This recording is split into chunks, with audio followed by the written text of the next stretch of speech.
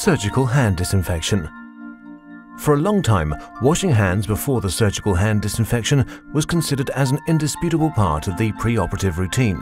But according to the latest information and recommendations, the effectiveness of hand washing before any intervention is discussed, as it takes place at the expense of skin protection.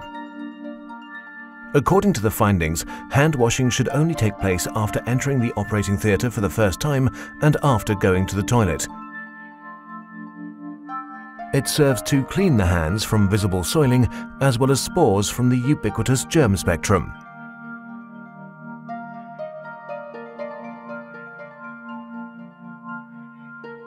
The washing area should be provided with a hand disinfectant, washing lotions and towel dispenser.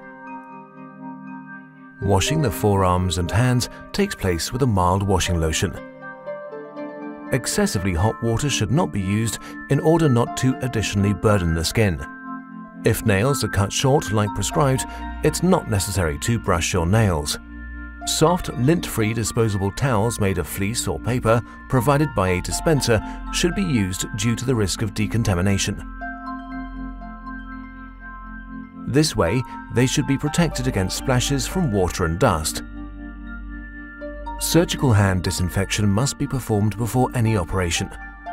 In contrast to hygienic hand disinfection, in which transient bacterial flora foreign to the skin should be reduced, a reduction of resident bacterial flora must be achieved during the surgical hand disinfection.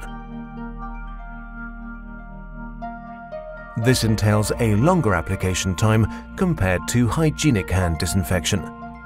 Pursuant to European Standard 12791, the rub-in method and application time of surgical hand disinfection is referred to, and the application times according to manufacturer's specifications apply.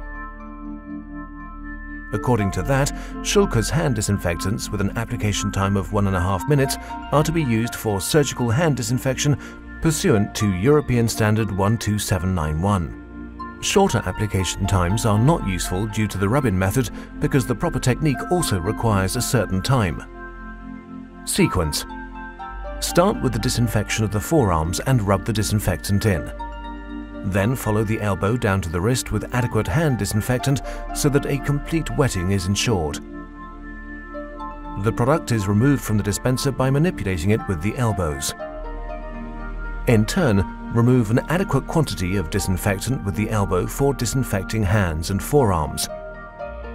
Make sure that the areas of skin are completely wetted for 1.5 minutes. The scheme with the 6 steps for orientation is helpful so that you can reach all areas of skin on hands and forearms. It serves as support. However, the sequence of steps is not decisive. It's important that the hands and forearms are kept moist with the preparation for the entire application time. Frequent weak points during the wetting are the spaces between fingers, thumbs, fingertips and parts of the back of the hand. While rubbing in hands and forearms as well as afterwards, make sure that the hands are kept above of the elbow level so that the disinfectant can run down towards the elbows. This way you can ensure that all areas of forearms and hands are kept moist for 1.5 minutes. Before surgical gowns and gloves are put on, make sure that the skin is completely dry, otherwise skin irritations might occur due to the hands being moistened with alcohol inside of the gloves.